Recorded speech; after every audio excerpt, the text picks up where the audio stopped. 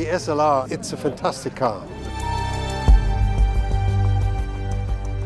Conceived by Uhlenhaut, who was the race director. He was a very capable driver. So he dreamt up this car and they built it. And it turned out very pretty.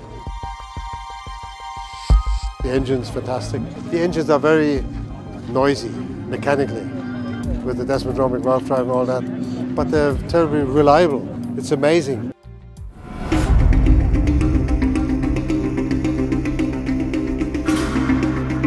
This is the first SLS GT into the country. What does GT mean?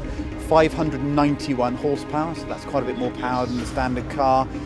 It's a classic front-engined GT car. It's transaxle as well, so it's got the Getrag double-clutch gearbox behind the driver for perfect weight distribution. It's the classic sporting GT, so it's a car you can live with, but of course it has mind-bending performance as well.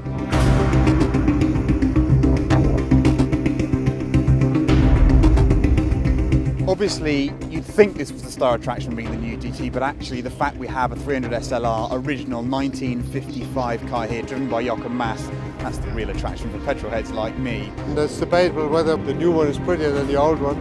It's in the eye of the beholder, really. There are obvious links between the two, the gull-wing doors, the overall size of the car, and also this sporting GT role. It's not an out-and-out sports car, it's a car that performs to a very high level. Get in it, drive straight to Geneva, you're comfortable and you're not too tired.